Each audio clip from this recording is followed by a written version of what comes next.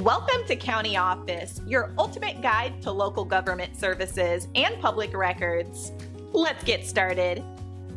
How does a natural gas power plant work? Picture this, a world powered by clean-burning natural gas. It's not just a pipe dream. Natural gas power plants are real powerhouses, humming with energy day and night. But what goes on behind the scenes? First, let's talk power plants.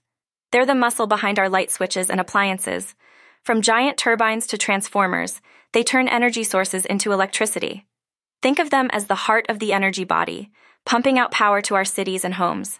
Now, natural gas power plants have a special flair. They use, you guessed it, natural gas. This type of fuel is a champion at burning cleaner than coal. It's like choosing a salad over a greasy burger for the environment.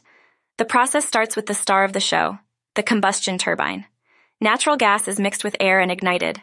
This fiery dance produces hot gas that spins the turbine blades. It's like blowing on a pinwheel, but with a lot more oomph. The spinning doesn't stop there.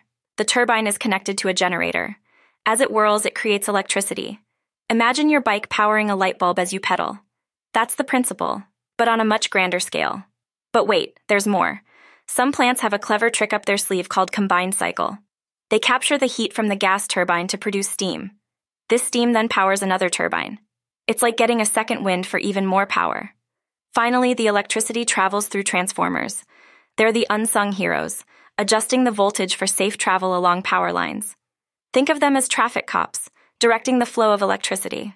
And voila, the electricity reaches our homes, schools, and businesses, ready to light up our world.